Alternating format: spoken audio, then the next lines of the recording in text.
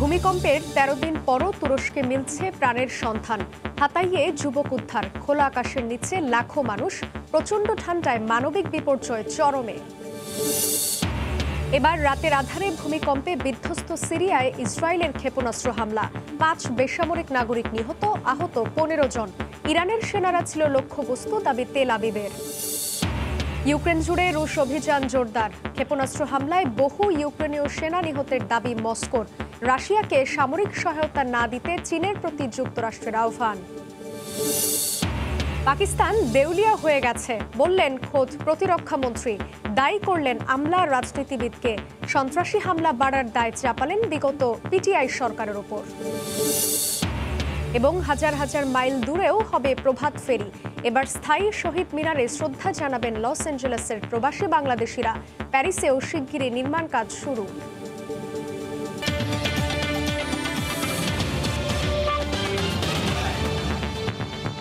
আন্তর্জাতিক সময়ের সঙ্গে আছি আমি জান্নাতুল সাদিয়া। ভূমিকম্পের পেরিয়ে গেছে ১৩ দিন, মৃতের সংখ্যা ছাড়িয়েছে ৪৬,০০০, বিধ্বস্ত ঘরবাড়ির সংখ্যা ৮৪,০০০। তবে ধ্বংসস্তূপ থেকে এখনও মিলছে প্রাণের সন্ধান। এরই মধ্যে অস্থায়ী তাঁবুতে খোলা আকাশের নিচে প্রচণ্ড ঠান্ডায় দিন কাটছে তুরস্ক ও সিরিয়া সীমান্তবর্তী অঞ্চলের বাসিন্দাদের। তুরস্ক থেকে আরও জানাচ্ছেন শোয়েব কবির। ভূমিকম্পের ২৯৬ ঘন্টা পর তুরস্কের হাতাই প্রদেশের রাজধানী আন্তাকিয়ার উদ্ধারকারীরা সন্ধান পেয়েছেন এক ব্যক্তির। প্রিয়তমা স্ত্রী বেঁচে থাকলেও হারিয়েছেন ১২ বছরের সন্তানকে।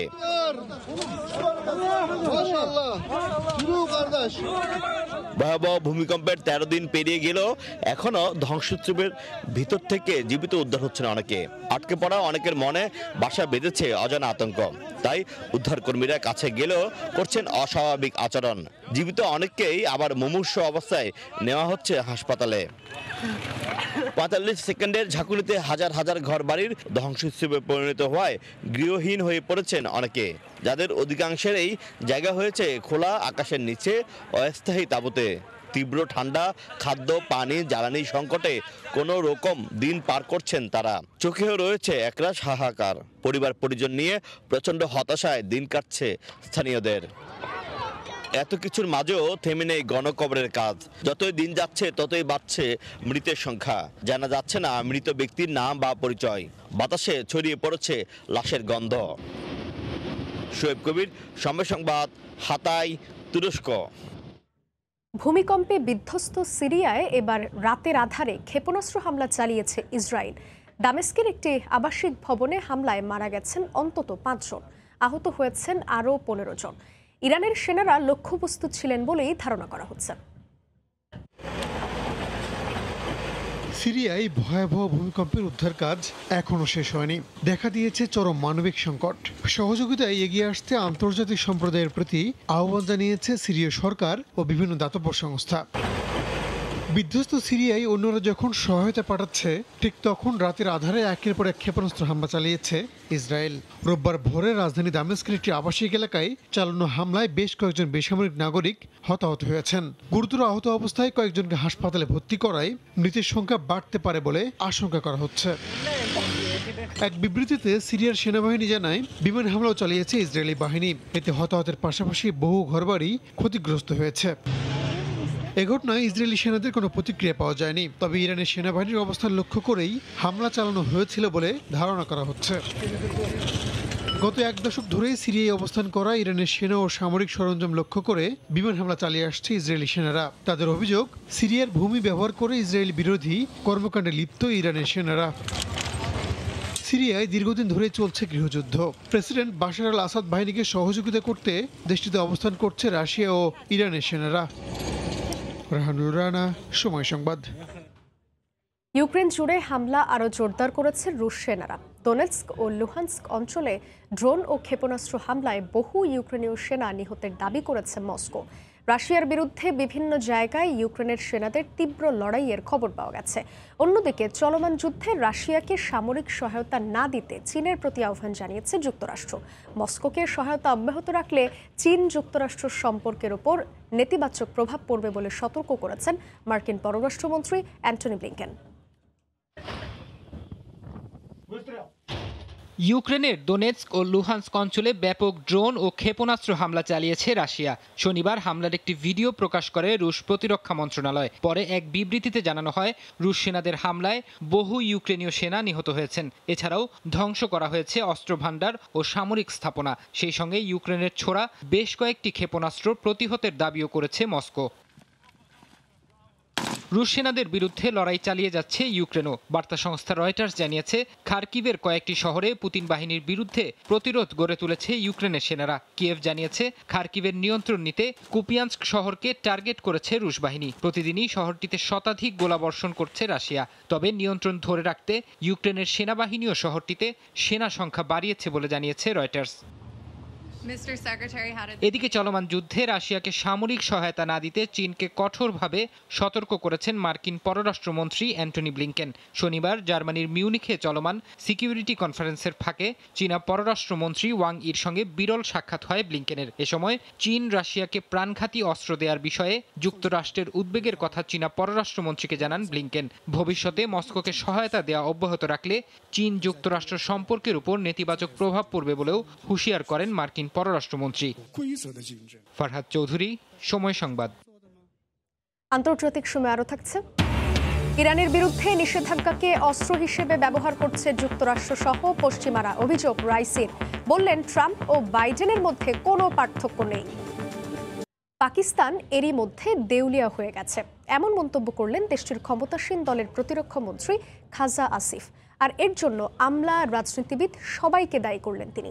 পাকিস্তানের সন্ত্রাসী হামলা বেড়ে যাওয়ার পেছনে সাবেক প্রধানমন্ত্রী ইমরান খানকে দায়ী করে তিনি বলেন, ২.৫ বছর আগে পিটিআই সরকার সন্ত্রাসীদের দেশটিতে ঢুকতে দিয়েছে, যার জেরে এখন হামলা বেড়ে গেছে। পাকিস্তানের অর্থনৈতিক সংকট ভয়াবহ আকার ধারণ করেছে। এ সপ্তাহে পাকিস্তানের মূল্যস্ফীতি রেকর্ড ছাড়িয়েছে। প্রতি লিটার দুধ ২০০-র ওপর, আটার দামও অনেক বেশি। মূল্যস্ফীতি কোনোভাবেই নিয়ন্ত্রণে আনতে পারছে না পাকিস্তান সরকার। IMF এর শর্ত মেনে নতুন করারোপ ও পেট্রোলের দাম বাড়ানোর জেরে মূল্যস্ফীতি এত বেড়ে গেছে। এই অবস্থায় অনেকদিন ধরেই দেশটির জনগণ শঙ্কা প্রকাশ করে আসছেন, দেশটি হয়তো দেউলিয়া হয়ে যেতে পারে। সে শঙ্কায় এবার বাস্তবে রূপ নিচ্ছে। পাকিস্তান সরকারের প্রতিরক্ষা মন্ত্রী খোদ বলেছেন, দেশটি এরই মধ্যে দেউলিয়া হয়ে গেছে। শিয়ালকোটে এক সমাবর্তন অনুষ্ঠানে প্রতিরক্ষা মন্ত্রী খাজা আসিফ এমন চাঞ্চল্যকর মন্তব্য করেন। বলেন, ঋণখেলাপি হয়ে গেছে পাকিস্তান। এক দেউলিয়া দেশে বাস করছে পাকিস্তানবাসী। আর এর জন্য দেশের প্রায় সবাইকে দায়ী করে তিনি বলেন, রাজনীতিবিদ, আমলা সবাই এর জন্য দায়ী। এ সমস্যার সমাধান IMF এর কাছে নয়, দেশের ভেতরেই আছে বলে মন্তব্য করেন খাজা আসিফ। এ পরিস্থিতি থেকে উত্তরণের জন্য পাকিস্তানের প্রধানমন্ত্রী শাহবাজ শরীফ সরকারি ব্যয় কমিয়ে কৃচ্ছ্রতা সাধনের নীতি ঘোষণা করবেন বলে জানিয়েছেন আসিফ। একই সঙ্গে দুটি গলফ ক্লাব বিক্রি করলে 1/4 ঋণ পরিশোধ হবে বলেও মন্তব্য করেন প্রতিরক্ষা মন্ত্রী। এছাড়াও দেশটিতে সন্ত্রাসী কর্মকাণ্ড বেড়ে যাওয়ার জন্য বিগত পিটিআই সরকারকে দায়ী করেছেন তিনি। বলেছেন, ২.৫ বছর আগে পিটিআই সরকার সন্ত্রাসীদের দেশটিতে ঢুকতে দিয়েছে, যার জেরে এখন হামলা বেড়ে গেছে। হাফসাতুন্নেসা, সময় সংবাদ। বিচার ব্যবস্থার সংস্কারকে কেন্দ্র করে গভীর সংকটে ইসরায়েল। শনিবার রাজধানী তেল আবিবের রাস্তায় বিক্ষোভে নামেন অন্তত 10,000 মানুষ। এ সময় প্রধানমন্ত্রী বিনিয়ামিন নেতানিয়াহুর বিরুদ্ধে প্রতিবাদী স্লোগান দেন তারা। তাদের দাবি, ক্ষমতার অপব্যবহার বন্ধ করে নিশ্চিত করা হোক গণতন্ত্র। গেল ২৯ ডিসেম্বর ইসরায়েলের নতুন প্রধানমন্ত্রী হিসেবে শপথ নেন কট্টর ডানপন্থী নেতা বিনিয়ামিন নেতানিয়াহু। ক্ষমতা গ্রহণের পরই বিচার ব্যবস্থার সংস্কার এবং সুপ্রিম কোর্টকে দুর্বল করার একটি পরিকল্পনা উন্মোচন করেন তিনি। নতুন ওই সংশোধনীতে সুপ্রিম কোর্টের যে কোনো সিদ্ধান্ত বাতিলের ক্ষমতা দেয়া হয় ইসরায়েলের পার্লামেন্টকে। শুরু থেকে নেতানিয়াহুর উদ্যোগের বিরোধিতা করে আসছে সাধারণ মানুষ। তাদের দাবি, এ সংশোধনী বিচার ব্যবস্থাকে দুর্বল করবে। এরপর থেকেই উত্তপ্ত দেশটির রাজনৈতিক অঙ্গন। 1 মাসের বেশি সময় ধরে এই ইস্যুতে উত্তাল ভূখণ্ডটির রাজপথ। তারই ধারাবাহিকতায় শনিবার রাজধানী তেল আবিবের রাস্তায় নামেন হাজার হাজার মানুষ। ইসরায়েলের পতাকার পাশাপাশি নেতানিয়াহুর বিরুদ্ধে প্ল্যাকার্ড হাতে প্রতিবাদী স্লোগান দেন বিক্ষুব্ধ জনতা। I came here to protest. আমি এখানে আন্দোলন করতে এসেছি ইসরায়েলের গণতন্ত্রের সঙ্গে একাত্মতা প্রকাশ করতে। আমরা চাই ইসরায়েলের গণতন্ত্র অটুট থাকুক। আমি মারাত্মক ভয়ে আছি আমাদের ভূখণ্ডে একনায়কতন্ত্র কায়েম হয় কিনা। আমার সন্তানের জন্য গণতান্ত্রিক ইসরায়েলে বসবাস করতে চাই। Israel democracy for my kids. We are protesting against. আমি আমার গণতান্ত্রিক অধিকারের জন্য আন্দোলন করছি। কিছু রাজনীতিবিদদের অসৎ উদ্দেশ্য পূরণ, তাদের জেলে যাওয়া আটকানোর পাশাপাশি ব্যক্তি স্বার্থ উদ্ধারের কারণে ইসরায়েলের গণতন্ত্র ভেঙে দেওয়া হচ্ছে। এটি কোনোভাবেই গ্রহণযোগ্য না। বিচার ব্যবস্থা সংস্কারকে কেন্দ্র করে গভীর সংকটে ইসরায়েল। পার্লামেন্ট থেকে শুরু করে রাজপথ, প্রধানমন্ত্রী বিনয়ামিন নেতানিয়াহুর সিদ্ধান্তের বিরুদ্ধে সব জায়গায় ছড়িয়ে পড়েছে প্রতিবাদের ঝড়। মৌসুমী সাথী, সময় সংবাদ। চীন সরকারের বিরুদ্ধে নতুন করে আবারও আন্দোলনকারীদের দমনের অভিযোগ উঠেছে। রোববার এক প্রতিবেদনে বিবিসি দাবি করেছে, গত নভেম্বরে দেশটিতে জিরো কোভিড নীতির বিরুদ্ধে হওয়া বিক্ষোভে অংশ নেওয়া অনেকের খোঁজ মিলছে না। আন্দোলনকারীদের দাবি, শতাধিক অধিকার কর্মীকে গ্রেফতার করেছে পুলিশ, যদিও চীন সরকারের পক্ষ থেকে এখন পর্যন্ত কোনো মন্তব্য আসেনি। গত নভেম্বরে চীন সরকারের জিরো কোভিড নীতির বিরুদ্ধে দেশটির প্রতিটি শহরে শুরু হয় বিক্ষোভ, যা পরবর্তীতে সহিংস রূপ ধারণ করে। প্রেসিডেন্ট শি জিনপিং এর পদত্যাগ দাবি করেন অনেকে। তীব্র সমালোচনার মুখে পড়ে অবশেষে সব বিধিনিষেধ প্রত্যাহারের ঘোষণা দেয় ক্ষমতাসীনরা। এরপর ভয়াবহ আকার ধারণ করে কোভিড পরিস্থিতি, যদিও বর্তমানে মহামারীর স্বাভাবিক পর্যায়ে আছে বলে দাবি চীন সরকারের। নতুন করে যখন চীন ঘুরে দাঁড়াচ্ছে, ঠিক তখনই দেশটির সরকারের বিরুদ্ধে অভিযোগ উঠল। কয়েকজন অধিকার কর্মীর দাবি, ওই আন্দোলনে অংশ নেওয়াদের অনেককে খুঁজে পাওয়া যাচ্ছে না। এমনকি শতাধিক বিক্ষোভকারীকে গ্রেপ্তার করেছে পুলিশ। এর মধ্যে তাদের মুক্তির দাবি জানিয়েছে আন্তর্জাতিক বিভিন্ন মানবাধিকার সংগঠন ও কয়েকটি বিশ্ববিদ্যালয়। এক প্রতিবেদনে বিবিসি বলছে, গ্রেপ্তারকৃতদের মধ্যে অনেকে যুক্তরাষ্ট্র ও যুক্তরাজ্যের বিশ্ববিদ্যালয়ে পড়াশোনা করেন। এছাড়াও আছেন শিক্ষক, সঙ্গীত শিল্পী ও সাংবাদিক। বেশ কয়েকজন নারীর নামও রয়েছে তালিকায়। তাদেরকে নানাভাবে হয়রানি করছে পুলিশ বলেও অভিযোগ উঠেছে। প্রতিবেদনে আরও দাবি করা হয়, নানাভাবে বিক্ষোভকারীদের খুঁজে বের করছে police. CCTV footage, গ্রেপ্তারকৃতদের phone check করেও বাকিদের তথ্য সংগ্রহ করা হচ্ছে বলেও উল্লেখ করা হয়। যদিও বিষয়টি নিয়ে এখন পর্যন্ত কোনো মন্তব্য করেনি শি প্রশাসন। এর আগেও দেশটির বিরুদ্ধে বিক্ষোভকারীদের কঠোর হাত দমনের অভিযোগ রয়েছে। রাহানুল রানা, সময় সংবাদ। বেইজিংয়ের হুঁশিয়ারির তোয়াক্কা না করেই এবার তাইপের সঙ্গে গোপন বৈঠকে বসতে যাচ্ছে হোয়াইট হাউস। চলতি সপ্তাহেই তাইওয়ানের একটি প্রতিনিধি দল যুক্তরাষ্ট্র সফর করবে বলে জানিয়েছে ব্রিটিশ সংবাদ মাধ্যম দি ফিনান্সিয়াল টাইমস। চীনের হুমকি মোকাবিলায় যুক্তরাষ্ট্রের সহায়তার বিষয়ে আলোচনা হতে পারে বলেও জানিয়েছে সংবাদ মাধ্যমটি। এদিকে ওয়াশিংটনের প্রতি এক চীন নীতি মেনে চলতে আবারও আহ্বান জানিয়েছে বেইজিং। তাইওয়ান ইস্যুতে ক্রমেই উত্তপ্ত হচ্ছে চীন যুক্তরাষ্ট্র সম্পর্ক। মার্কিন প্রতিনিধি পরিষদের স্পিকার ন্যান্সি পেলোসির তাইওয়ান সফরের পর দ্বীপটি ঘিরে চীন যুক্তরাষ্ট্রের মহড়া পাল্টা মহড়ায় উত্তেজনা বেড়েছে কয়েক গুণ। সম্প্রতি মার্কিন প্রতিরক্ষা বিভাগ পেন্টাগনের শীর্ষ কর্মকর্তার গোপনে তাইওয়ানে বৈঠক নিয়েও নিন্দা জানিয়েছে বেইজিং। দুই দেশের উত্তপ্ত পরিস্থিতিকে আরও উস্কে দিয়েই এবার তাইওয়ানের প্রতিনিধি দলের সঙ্গে গোপন বৈঠকে বসতে যাচ্ছে হোয়াইট হাউস। ব্রিটিশ সংবাদ মাধ্যম দ্য ফিনান্সিয়াল টাইমস দাবি করেছে, চলতি সপ্তাহেই যুক্তরাষ্ট্র সফরে যাবেন তাইওয়ানের পররাষ্ট্রমন্ত্রী এবং নিরাপত্তা পরিষদের উপদেষ্টা। মার্কিন প্রতিরক্ষা বিভাগের শীর্ষ কর্মকর্তাদের সঙ্গে বৈঠকের কথা রয়েছে তাদের। এই বৈঠকে চীনের হুমকি মোকাবিলায় যুক্তরাষ্ট্রের কাছে সামরিক সহায়তার বিষয়ে আলোচনা হতে পারে বলে জানিয়েছে সংবাদ মাধ্যমটি, যদিও এ বিষয়ে এখনও কোনো মন্তব্য করেনি তাইওয়ান যুক্তরাষ্ট্র। এদিকে তাইওয়ানের স্বাধীনতার বিষয়ে আলোচনা না করতে ও দ্বীপটিকে কোনো সহায়তা না দিতে যুক্তরাষ্ট্রের প্রতি আবারও আহ্বান জানিয়েছে চীন। এরই মধ্যে গত সপ্তাহে মার্কিন অস্ত্র প্রস্তুতকারক প্রতিষ্ঠানের ওপর নিষেধাজ্ঞা দিয়েছে বেইজিং। ফরহাদ চৌধুরী, সময় সংবাদ। আন্তর্জাতিক সময় আরও থাকছে। সুইডেনে আবারও বাড়ল ব্যাংক সুদের হার, দ্রব্যমূল্যের ঊর্ধ্বগতি, জীবনযাত্রার ব্যয় মেটাতে হিমশিম অবস্থা প্রবাসী বাংলাদেশিদের। ইরানের বিরুদ্ধে নিষেধাজ্ঞাকে অস্ত্র হিসেবে ব্যবহার করে যুদ্ধ করছে যুক্তরাষ্ট্র সহ পশ্চিমারা। চীনা গণমাধ্যমকে দেয়া এক সাক্ষাৎকারে এই অভিযোগ করেছেন ইরানের প্রেসিডেন্ট ইব্রাহিম রাইসি। শত্রুরা নিষেধাজ্ঞা দিয়েও দেশটির উন্নয়ন অগ্রগতি থামাতে পারেনি বলেও দাবি করেন তিনি। ট্রাম্প ও বাইডেনের মধ্যে কোনো ফারাক নেই বলেও জানান রাইসি। এবার চীন সফরে গিয়ে দেশটির সংবাদ মাধ্যমের মুখোমুখি হন ইরানের প্রেসিডেন্ট ইব্রাহিম রাইসি। শনিবার তার সাক্ষাৎকারটি সম্প্রচার হয়েছে। পুরো আলোচনায় ইরানের বিভিন্ন বিষয় তুলে ধরেন রাইসি। উঠে আসে যুক্তরাষ্ট্র সহ পশ্চিমা নিষেধাজ্ঞার কথাও। ইরানের প্রেসিডেন্ট বলেন, আগে যুদ্ধে সমরাস্ত্র ব্যবহার করত শত্রুরা, আর এখন নিষেধাজ্ঞাকেই অস্ত্র হিসেবে ব্যবহার করা হচ্ছে। যুক্তরাষ্ট্র সহ পশ্চিমারা ইরানের বিরুদ্ধে যুদ্ধ করছে অভিযোগ করে রাইসি আরো বলেন, শত্রুরা দেশটির উন্নয়নকে বাধা দেওয়ার হাজারো চেষ্টা করেও ব্যর্থ হয়েছে। এ সময় ইরানের মানুষকে ধন্যবাদ জানান তিনি। শত্রুরা বারবার বলেছে নিষেধাজ্ঞা নাকি শুধু ইরানের সরকারের উপর দেয়া হচ্ছে, কিন্তু তাদের এই পদক্ষেপের কারণে সবচেয়ে ক্ষতিগ্রস্ত হয়েছে সাধারণ মানুষ। তারপরও আমাদের জনগণ সরকারের প্রতি আস্থা রেখেছেন, যা সব বাধা অতিক্রম করতে সহায়তা করছে। ইরানের বিরুদ্ধে নিষেধাজ্ঞা আরোপের ক্ষেত্রে সাবেক মার্কিন প্রেসিডেন্ট ডোনাল্ড ট্রাম্প ও বর্তমান বাইডেন প্রশাসনের কোনো পার্থক্য আছে কিনা সাংবাদিকের এমন প্রশ্নের জবাবে রাইসি বলেন, যুক্তরাষ্ট্রের শাসক পরিবর্তন হলেও তাদের আচরণে কোনো পরিবর্তন হয় না। পরমাণু সমঝোতা চুক্তি করতে ইরান সবসময় প্রস্তুত বলেও জানান রাইসি। আমরা সব সময় ভালোর পক্ষে, কিন্তু তারা পরমাণু সমঝোতা চায় না। প্রতিশ্রুতি লঙ্ঘন করে চুক্তি থেকে বেরিয়ে গেছে, এমনকি আলোচনার টেবিল থেকে উঠে গিয়ে ইরানের সহিংসতা ও নৈরাজ্য ছড়িয়ে দেওয়ার চেষ্টা করেছে। চীনের প্রেসিডেন্টের আমন্ত্রণে 3 দিনের জন্য বেজিং সফর করেন রাইসি। এই সফরে দুই দেশের মধ্যে বেশ কয়েকটি চুক্তি স্বাক্ষরিত হয়। রাহানুল রানা, সময় সংবাদ।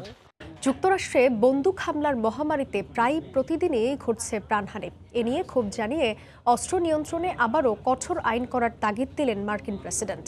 প্রাণঘাতী অস্ত্র নিয়ন্ত্রণে মার্কিন কংগ্রেসকে আইন পাশের আহ্বান জানিয়েছেন জো বাইডেন। যুক্তরাষ্ট্র থেকে লস্কর আল বাবুলের রিপোর্ট।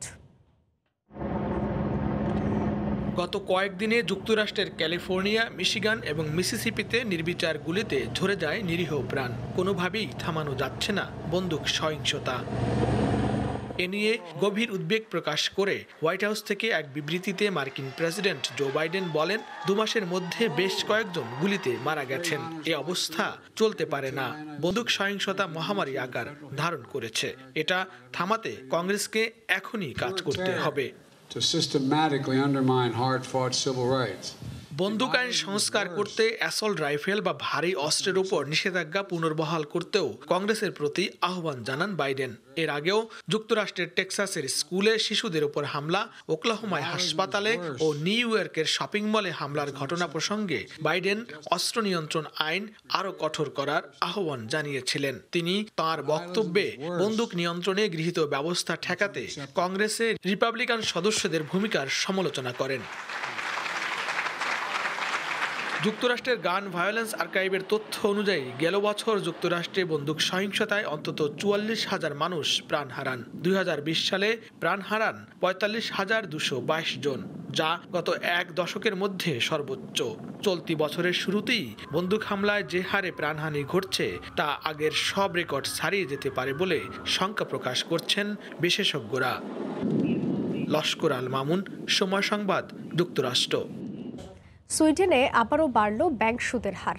এবার 0.5% থেকে 3% বাড়ানো হলো, যার প্রভাব সরাসরি পড়েছে দেশটির সাধারণ মানুষের উপর। দ্রব্যমূল্যের ঊর্ধ্বগতির সঙ্গে ব্যাংক ঋণে বাড়তি টাকা পরিশোধ করায় জীবনযাত্রার ব্যয় মেটাতে হিমশিম খাচ্ছেন দেশটিতে বসবাসরত প্রবাসী বাংলাদেশিরা। সুইডেন থেকে শফিউল আলমের রিপোর্ট। ইউরোপের অন্যতম শক্তিশালী অর্থনৈতিক দেশ সুইডেন, কিন্তু রাশিয়া ইউক্রেন যুদ্ধের পর থেকেই পাল্টাতে থাকে দেশটির অর্থনৈতিক পরিস্থিতি। জ্বালানি তেলের দাম বাড়ার সঙ্গে সঙ্গে নিত্য প্রয়োজনীয় পণ্যের দাম বেড়েছে বহুগুণ। মুদ্রাস্ফীতি ঠেকাতে কেন্দ্রীয় ব্যাংক গত বছর 2 দফায় সুদের হার বাড়ানোর পর এবছর আবারও বাড়ল সুদের হার। সর্বশেষ সুদের হার 0.5% থেকে 3% বাড়ানো হয়েছে, যা গত 15 বছরের মধ্যে সর্বোচ্চ। ব্যাংকের এমন সুদের হার বৃদ্ধিতে অনেকটাই অসহায় সাধারণ মানুষ। ব্যক্তিগত ঋণ আর বাড়ির লোন বাবদ বাড়তি অর্থ খরচ করতে হিমশিম খাচ্ছেন স্থানীয় সহ প্রবাসী বাংলাদেশিরা। আমরা আগে 1 কেজি গরুর মাংস কিনতাম, যেটা সুইডিশ ক্রাউনে ছিল 80 থেকে 100 ক্রাউন, সেটা এখন বর্তমানে হয়ে গেছে 120 থেকে প্রায় 180 ক্রাউনের মধ্যে। এবং ইভেন প্রত্যেকটা জিনিস প্রত্যেকটা জিনিসের দাম ডাবলের থেকেও বেশি হয়ে গেছে। নিত্য প্রয়োজনীয় দ্রব্যের মূল্য বৃদ্ধি, সুইডেনের কেন্দ্রীয় ব্যাংক দ্বারা সুদের হার বৃদ্ধির কারণে আমরা সবাই প্রত্যক্ষ বা পরোক্ষভাবে আক্রান্ত। কিস্তিতে আমার 50 থেকে 60,000 টাকা বেশি পরিশোধ করতে হচ্ছে। এছাড়াও গ্রোসারি আইটেম বলেন, গাড়ির তেল যেটা আমরা বেনজিন বলি, সবকিছুতেই আমার মনে হয় 200 থেকে 300% দাম বেড়ে গেছে। ইউরোপীয় কমিশনের রিপোর্টে বলা হয়েছে এবছর ইউরোপের অন্যান্য দেশের তুলনায় সুইডেনের অর্থনীতি বেশ খারাপ হতে পারে। রাষ্ট্রীয় মালিকানাধীন SBAB ব্যাংক বলছে এবছর সুইডেনের মোট জিডিপি 1% কমতে পারে। শফিল আলম, সময় সংবাদ, সুইডেন।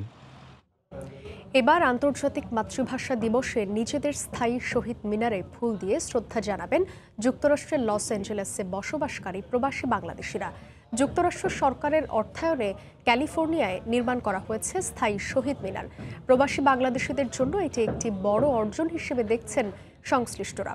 লস অ্যাঞ্জেলেস থেকে ফিরে রাশেদ লিমনের রিপোর্ট। এবার হাজার হাজার মাইল দূরেও বাজবে আমার ভাইয়ের রক্তে রাঙানো 21শে ফেব্রুয়ারি। শিশির ভেজা ভোরে প্রভাত ফেরির গন্তব্য হবে শহীদ মিনার। ক্যালিফোর্নিয়ার প্যারিস শহরে এবছর মহান 21শে ফেব্রুয়ারি আন্তর্জাতিক মাতৃভাষা পালন করা হবে স্থায়ী শহীদ মিনারে, যা এরই মধ্যে তৈরি হয়েছে যুক্তরাষ্ট্র সরকারের অর্থায়নে। নগর ভবনের পার্শ্ববর্তী পাবলিক লাইব্রেরির কাছে সরকারি জমিতে $1,87,000 মার্কিন বাংলাদেশি মুদ্রায়, যা প্রায় 2 কোটি টাকা ব্যয়ে নির্মাণ করা হয় বহুল প্রতীক্ষিত শহীদ মিনার। কাউন্সিলে পুরা ভোটেই এটা বিলটা পাস হয় এবং 2022 ডিসেম্বরে এটা শেষ হয়। আমাদের যে বাঙালি প্রবাসী ভাইরা ছিল তারা মিলে এটা করেছে। এটা হচ্ছে এমন একটা অ্যাচিভমেন্ট যেটা আমি আপনাকে ভাষায় বলতে পারবো না। লস অ্যাঞ্জেলেসের অদূরে প্রায় 150 কিলোমিটার দক্ষিণ পূর্ব ছবির মতো গোছানো শহর প্যারিস, সেখানকার 10 প্রবাসী বাংলাদেশের হালনা ছাড়া প্রচেষ্টা আর স্থানীয় মেয়র ও কাউন্সিলরদের সহায়তায় অবশেষে দৃশ্যমান হয় বাংলা ভাষা আন্দোলনের শহীদদের স্মরণে নির্মিত শহীদ মিনারের 5টি স্তম্ভ। বাংলাদেশের ভাষা সৈনিকরা তাদের প্রতি শ্রদ্ধা জানাতে পারবে, এটা অনেক বড় একটা অর্জনের ব্যাপার। বিদেশে বসে আমরা পুরো বাংলাদেশের ইমেজে ওইটাতে ধরে রাখতে পারছি, এজন্য আসলে আমরা সবাই গর্বিত। খুব অধীর আগ্রহে অপেক্ষা করছি। আমরা এবার প্যারিস শহরে গিয়ে আমরা শহীদ 21শে ফেব্রুয়ারি উদযাপন করব। 21শে ফেব্রুয়ারি পররাষ্ট্রমন্ত্রী উদ্বোধন করবেন এই শহীদ মিনার। এত বড় আমাদের শহীদ মিনার হয়, আর সেখানে সিটি বললাম যে $1,85,000 সিটি তারা সেইটা খরচ করে যাচ্ছে। নিউ ইয়র্ক থেকে লোক যাচ্ছে, ওরা তো আছেই, এত উৎসাহ যে বহু জায়গা থেকে লোক যাচ্ছে। এর আগে নিউ জার্সির প্যাটারসন আর টেক্সাসের হিউস্টনেও নির্মাণ করা হয় স্থায়ী শহীদ মিনার। রক্ত দিয়ে মাতৃভাষা কিনেছে এমন জাতি হয়তো আরেকটা খুঁজে পাওয়া বিরল। তাই তো বাংলা ভাষার প্রতি বাঙালির আবেগ আর ভালোবাসা একটু বেশি, যার নিদর্শন হাজার মাইল দূরে এই শহীদ মিনার, যা প্রজন্মের পর প্রজন্ম ধরে জানান দিবে ফেব্রুয়ারির গল্প। রাশেদ লিমন, সময় সংবাদ, ক্যালিফোর্নিয়া, যুক্তরাষ্ট্র। এদিকে স্বপ্ন পূরণ হচ্ছে ফ্রান্সের প্রবাসী বাংলাদেশিদেরও। তুলুজের পর এবার প্যারিসে নির্মাণ করা হবে স্থায়ী শহীদ মিনার। উদ্যোক্তারা জানান, প্রশাসনিক কার্যক্রম ও নকশা অনুমোদনের কাজ শেষ, খুব শিগগিরই শুরু হবে এর নির্মাণ কাজ। প্যারিস থেকে বিস্তারিত জানিয়েছেন মোহাম্মদ লুৎফুর রহমান বাবু। ফ্রান্সে বর্তমানে 50,000-এরও বেশি বাংলাদেশের বসবাস, যার অধিকাংশই রাজধানী প্যারিসে। দেশের সব জাতীয় উৎসবগুলো পালন করে থাকেন এখানকার প্রবাসী বাংলাদেশিরা। প্রতি বছর 21শে ফেব্রুয়ারিতে অস্থায়ীভাবে নির্মিত শহীদ মিনারে ভাষা শহীদদের প্রতি ফুলের শ্রদ্ধা জানিয়ে থাকেন প্রবাসীরা। দীর্ঘদিন থেকেই এখানে একটি স্থায়ী শহীদ মিনার নির্মাণের দাবি জানিয়ে আসছিলেন তারা। অবশেষে প্রবাসীদের সেই চাওয়া পূরণ হতে চলেছে। প্যারিসের বিখ্যাত সেন্ট ডেনিস ইউনিভার্সিটির বার্নার্ড মারি স্কোয়ারে নির্মিত হতে যাচ্ছে প্রথম স্থায়ী শহীদ মিনার। ঢাকার কেন্দ্রীয় শহীদ মিনারের আদলে তৈরি করা হবে এটি। অভিবাসী অধ্যুষিত এই এলাকাটিতে বহু ভাষাভাষী মানুষের বসবাস। শহীদ মিনার নির্মাণ প্রসঙ্গে স্থানীয় পৌরসভার মেয়র বলেন, ভাষা শহীদদের প্রতি শ্রদ্ধা জানাতেই এই উদ্যোগ। সংশ্লিষ্টরা বলছেন, শহীদ মিনার নির্মাণের প্রশাসনিক কার্যক্রম ও নকশা অনুমোদনের কাজ শেষ হয়েছে, শিগগির শুরু হবে নির্মাণ কাজ। এর আগে ফ্রান্সের তুলুজ শহরে নির্মাণ করা হয় স্থায়ী শহীদ মিনার। প্যারিসে সেন্ট ডেনিস ইউনিভার্সিটির পাশেই এখানে প্রথমবারের মতো স্থায়ী শহীদ মিনার নির্মিত হতে যাচ্ছে। এটি নির্মিত হলে এখানকার প্রবাসী বাংলাদেশিরা যেমন প্রতি বছর শহীদদের ফুলেল শ্রদ্ধায় স্মরণ করতে পারবেন, তেমনি এদেশে বেড়ে ওঠা নতুন প্রজন্ম ও ভিনদেশিরা সালাম বরকত রফিক জব্বাররা মায়ের ভাষার জন্য যে আত্মত্যাগ করেছিল সেই গৌরবময় ইতিহাস সম্পর্কেও জানতে পারবে। মোহাম্মদ লুৎফর রহমান বাবু, সময় সংবাদ, প্যারিস। দেশি বিদেশি পর্যটকে মুখর রিও শহর, নাচ গান সহ নানা আয়োজনে মুগ্ধ তারা। এদিকে উৎসবের মধ্য দিয়ে করোনায় বিপর্যস্ত রিও শহরের অর্থনীতি ঘুরে দাঁড়াবে বলে আশা করছেন বিশেষজ্ঞরা। ঐতিহ্যবাহী পোশাক, নানা বাদ্যযন্ত্র আর লাখো মানুষের পদচারণায় মুখর ব্রাজিলের রিও ডি জেনেরিও। সাথে বর্ণাঢ্য সাম্বা নাচের পরিবেশনা মনে করিয়ে দিচ্ছে গেল 3 বছরের মহামারী কাটিয়ে আবারও পুরোদমে শুরু হয়েছে ঐতিহ্যবাহী রিও কার্নিভাল। দেশি বিদেশি হাজারো পর্যটক এই উৎসবে যোগ দিতে হাজির হয়েছেন শহরটিতে। কার্নিভালের অন্যতম আকর্ষণ সাম্বা নাচের প্রতিযোগিতা। এবার এই প্রতিযোগিতায় অংশ নিচ্ছে রিও শহরের 15টি স্কুলের সাম্বা নাচের দল। শনিবার উৎসবের দ্বিতীয় দিনে রিওর সাম্বা ড্রোমে হয় প্রতিযোগিতার সেরা আর্টের পরিবেশনা।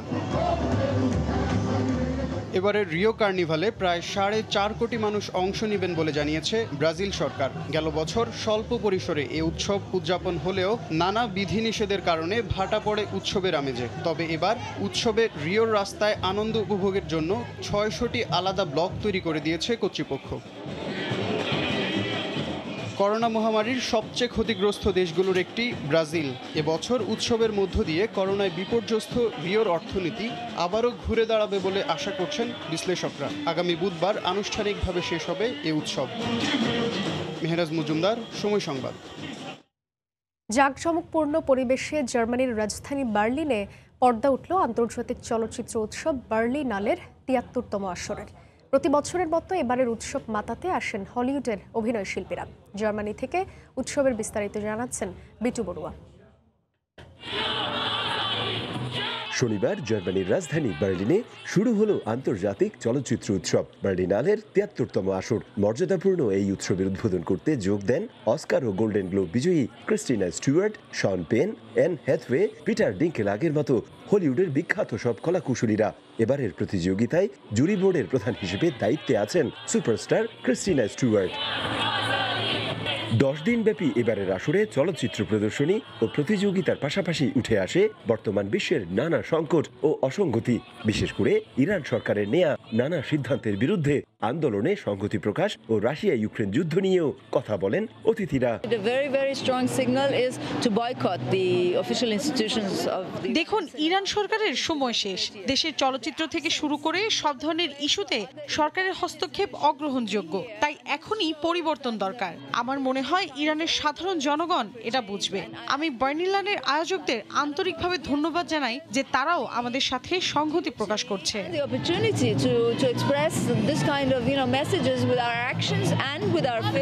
বিশ্বে অস্কার, ভেনিস ও কান চলচ্চিত্র উৎসবের পর মর্যাদাপূর্ণ এই উৎসবে জার্মানির 5টি চলচ্চিত্র সহ মোট 287টি চলচ্চিত্র প্রদর্শন করা হবে।